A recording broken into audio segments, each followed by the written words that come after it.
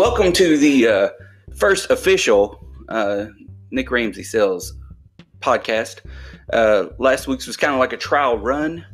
We were testing the water, seeing if we could do some sort of podcast live stream combo. The live stream's going on to the YouTube page.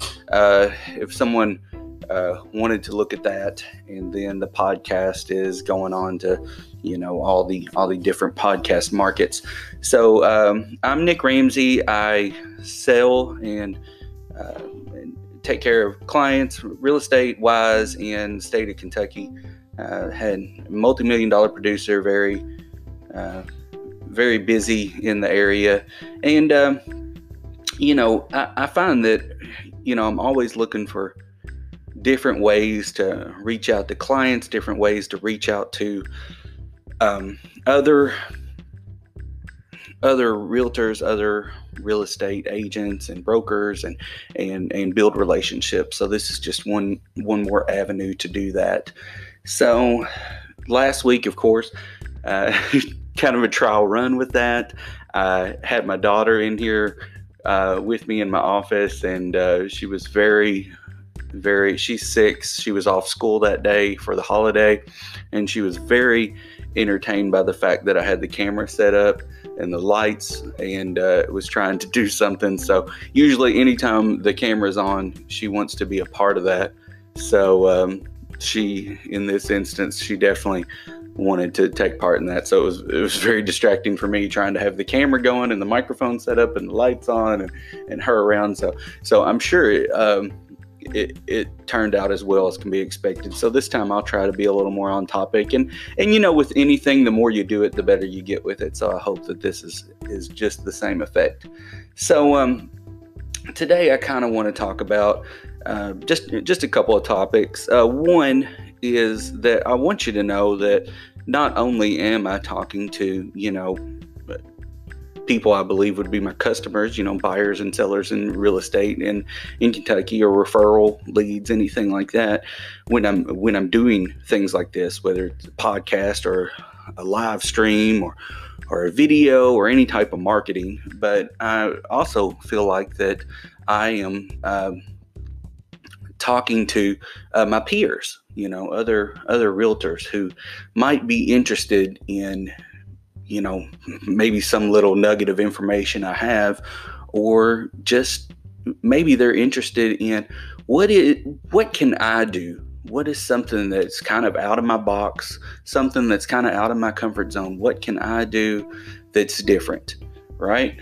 And so this is something that you can just start doing on your own. Start doing something, and maybe someone will start listening to it. And, that's kind of the hope that, catch somebody's attention, and they'll want to, they might be drawn into what I'm saying, or something that is some idea that I have. And I always feel like I'm a natural fixer or a natural helper. And I feel like that's why this career is really good for me, because I naturally want to help people find a home, or I naturally want to help people sell their home, or help them get from point A to B, in some way.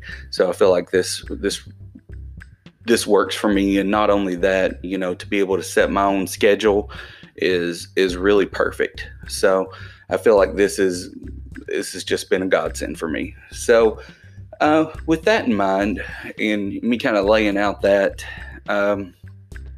another thing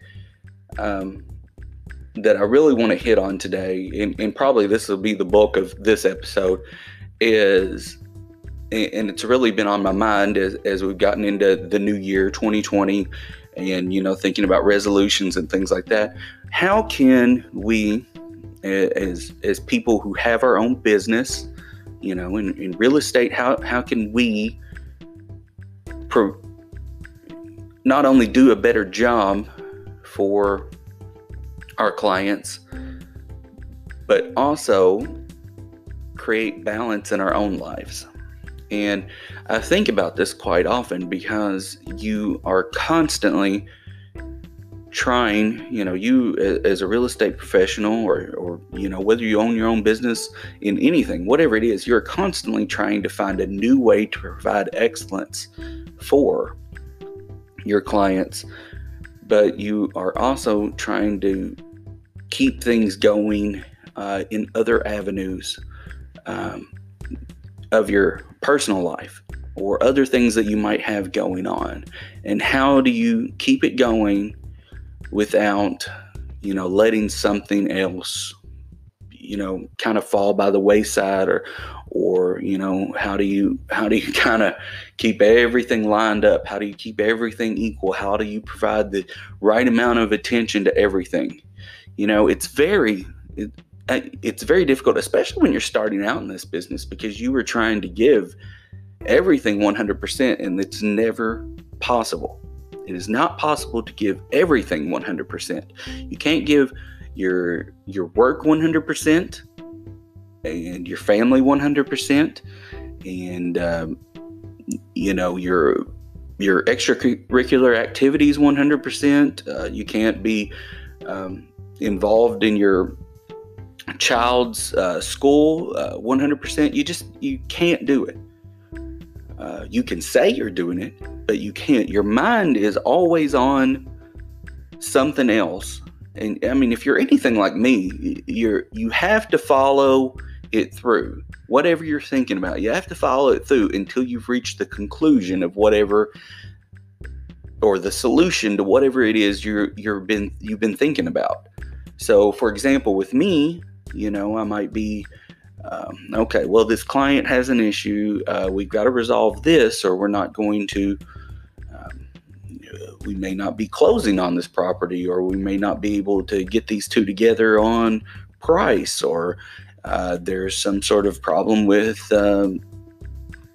rights to such and such land, and we have to get there before we can even get a deal together. There's lots of things that you might be thinking about, and maybe those thoughts don't just happen during office hours. Maybe those problems don't get resolved from 9 to 5 or 6 to 3 or whatever it is.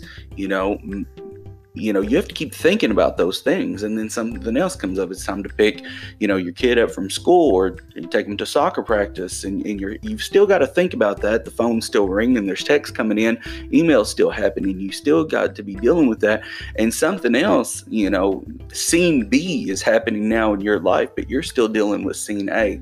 How do you give everything the proper amount of attention? How do you create balance?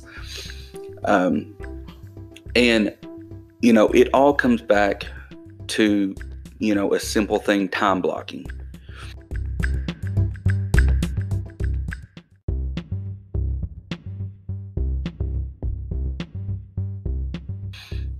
Is it the end all be all? No, it's not. It's not. It won't be. But it is helpful. It's helpful to keep everything together, to keep everything balanced as much as possible, to say, okay, from X to X today, I'm going to do this. And especially when you are your own business owner, you are in charge of your own schedule. If you can start time blocking ASAP, you will at least be able to deal with some of these things and keep things in balance and in check as much as possible. And whether you are using, a Google Calendar or a hard calendar or whatever it is, you will be able to do much better at these type of things.